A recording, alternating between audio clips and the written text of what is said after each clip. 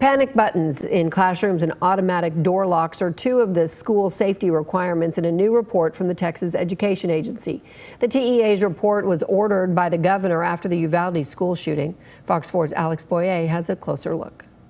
In response to the deadly mass school shooting in Uvalde, the Texas Education Agency developed a new plan to improve security in Texas public schools. Obviously, hardening facilities is important. Craig Miller is a retired chief of police for Dallas ISD. The plan unveiled Thursday includes that all schools have silent panic buttons to connect with police in the event of an emergency. I do think that the panic alarm system, or the panic button, is very interesting, especially for districts that have portables. Schools would be required to have working two-way emergency radios, something that was a problem at Robb Elementary School, prompting now-fired Uvalde ISD Police Chief Pete Arredondo to use his cell phone to communicate with dispatch and other officers. Having the two audits a year for the radio communications, I think that is a really neat proposal. I think will be really valuable to the state. Doors and windows that allow entry into the school would be required to be locked and undergo regular inspections and maintenance.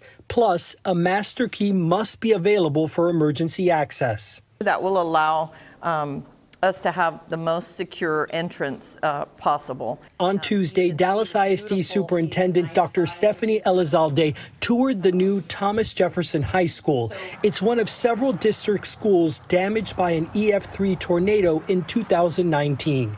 It has a fortified front entrance called a security vestibule, which at any of our schools that are now undergoing renovation, that's been now a standard practice. School districts can apply for grants from the TEA for spending on various security-related costs over the next 2 years.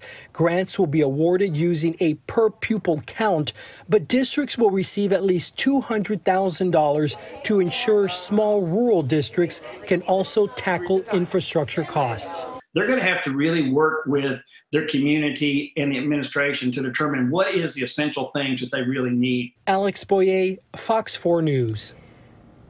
And the public can weigh in on the proposed rule from November 11th to December 12th before a final version is submitted to the Texas Registrar.